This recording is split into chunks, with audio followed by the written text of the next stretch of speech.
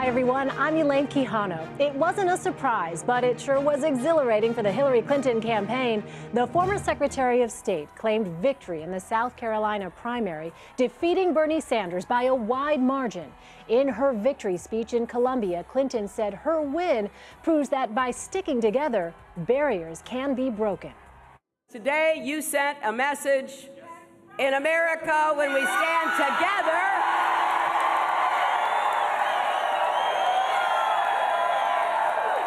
When we stand together, there is no barrier too big to break. We've now gone through 4 early states, and I want to congratulate Senator Sanders on running a great race. And tomorrow, this campaign goes national.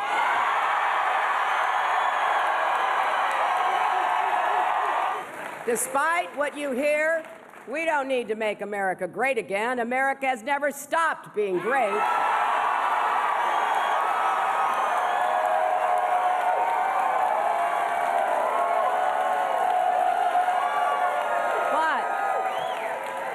But we do need to make America whole again. Instead of building walls, we need to be tearing down barriers. Roll call columnist John Allen and politics reporter Liz Plank are with me here in New York. In Washington, we have CBS News senior political editor Steve Shigaris and CBSN contributor Linda Tran, a founding partner at 270 Strategies. We also have DeMarco Morgan and CBS News elections director Anthony Salvanto at the CBS News decision desk. They have an inside look at the numbers. DeMarco. Good evening, Elaine. Let's go ahead and take a look at what we saw tonight. Anthony is here to break it all down for us. Results pouring in here. Yeah, well, you know, we projected this race early, right at 7 o'clock, and that was because in the exit polls we saw a very clear win for Hillary Clinton. She did well everywhere in the state. You know, you look around the state, and we talked to voters every place, and they said they thought she had the right experience. Huge numbers here. 94-6, right? That means her campaign message got through. That was exactly what she wanted voters to think. We don't often see numbers that big, though, so that really is striking. Women age 45 and older, we talked a little bit about this as we were going through the night. Remember, these are folks who remember the Clinton administration, right? If you're over 45, who've been loyal to the Clintons, and have been loyal to the Clintons. So, you know, if you're under 45, maybe your memories of that are a little hazier, but over 45 certainly. And so you've got 85 to 15. So when she trades on experience, that's really what's part of that package, right? And now black voters, this is really the big key. 87 to 13, but they make up a majority of the electorate in South Carolina. And so that has been in many ways what she was counting on to, to reverse that momentum that Sanders had built up out of New Hampshire. And they definitely came through for her. Those are big numbers among African Americans. And it portends well for her as we go forward, because in the South, you see a large portion of that Democratic base is black voters. And so going forward, she might have a good Super Tuesday as well. And we talked about this again. African-American voters have been with the Clintons for quite some time now, affectionately referring to Bill Clinton as the first black president.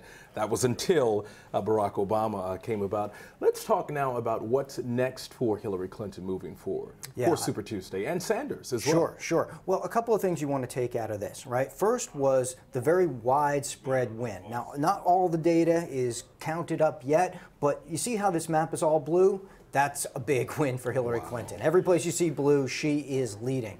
And, you know, this means two things. One, it means she's going to get the lion's share of delegates, because delegates are given out by portions in the state. You went up here, you went down here, you get delegates. Well, that means that she's going to get delegates from everywhere. The other thing you learn here is that she has a widespread appeal that it seems like a lot of these counties, which are similar to counties in Texas, in Georgia, so a lot of them more rural. If she can translate that same kind of support over into Super Tuesday, she might well see that pattern again. What Bernie Sanders has to do is find pockets where he can pick up delegates. This isn't just about South Carolina now, it's about those other states too. If he can pick up delegates here and there, then he hangs on, he weathers the storm through Super Tuesday. So was there a lesson that Clinton sort of learned along the way? Because clearly she got it handed to her in New Hampshire, and it was tied in Iowa. Yeah, I think one of the things is familiarity. I think these are voters who were familiar with Hillary Clinton. Bernie Sanders didn't spend as much time campaigning here, and I think that showed up. I think also what you saw in these numbers was people wanting to continue President Obama's policies. Well, that's something that might play to Hillary Clinton's strength as well. Okay, you know, when you say that, and that's built into right experience a little bit. Obviously, she served in the Obama administration. Well, that will play well for her as well, also. But you know, the other part of it is that demographically, these states make sense for her. She had a harder time up in New Hampshire. You had more liberal Democrats. You had a lot of more affluent Democrats, and frankly, you had a lot of younger voters. Now, if Bernie Sanders can't keep those younger voters turning out, then he's going to have some problems going forward. And as we look at these live pictures again coming out of South Carolina, just after Hillary Clinton just finished her speech to her supporters there, again, Super Tuesday, any close calls, or do you think there will be some nail-biters like the competition in, of course, Iowa and Nevada? Yeah, look, she's been up in the polling in a lot of the southern states. But Bernie Sanders might try to take a shot at something like New Hampshire, at maybe the Minnesota caucuses. There are places where organizing will matter, where that passion that's behind his campaign might matter. What the real challenge for him is, as we do go south, making inroads with African American voters. You saw the overwhelming numbers here tonight, and I think that's the big lesson out of this. Unless he can start to make those inroads, he will have a harder time picking up delegates as we go forward in some of these states, and certainly on Super Tuesday. All right, hats off to you and your team as well. We'll see you on Tuesday. Thanks, Busy day.